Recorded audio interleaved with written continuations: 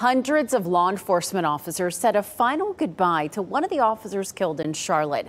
People lined the streets as officers marched alongside Joshua Eyer's horse-drawn casket, draped in an American flag as it was carried to the church.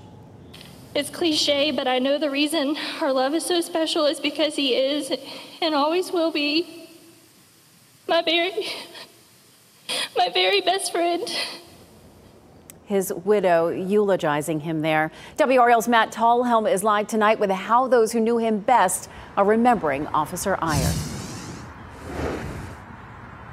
Yeah, very emotional. There are a lot of mourning in the city of Charlotte, but also around the state. Here at the Executive Mansion, you can see flags are flying at half-staff here. Governor Roy Cooper ordered them lowered on all state buildings until sunset tonight to honor the officers. The governor was in Charlotte earlier today for the first of 4 funerals for those officers killed in the line of duty. Solemn silence falls upon the busy streets of uptown Charlotte.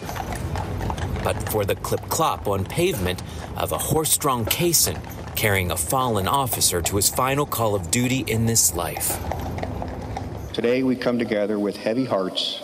Inside First Baptist Church, the flag-draped casket was flanked by photos of a husband, father, and 6-year veteran of the force. 31-year-old Joshua Eyer put on the department's uniform for the final time Monday. Officer Eyer, you represent everything great about this badge I wear over my heart and this patch I wear on my sleeve. Eyer is remembered as a selfless, humble hero committed to keeping his community safe. Homicide suspect, he would get you. Stole a sandwich from QT, Eyer's getting you too. Officer Nicholas Ferreira worked by his side. He gave his all until the very end, and we owe it to him and the others tragically killed to pick up where they left off.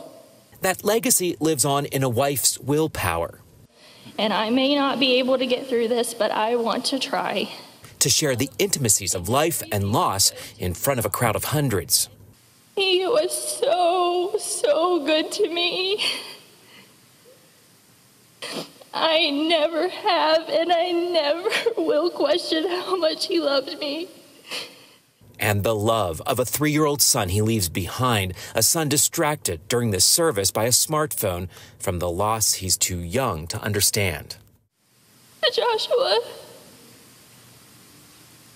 thank you for giving me a beautiful life and for our beautiful son.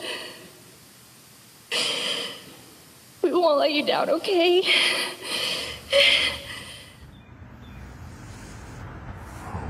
Just last month, Eyer was named the Officer of the Month by the department, by the chief there. Today, he was laid to rest this afternoon in Charlotte.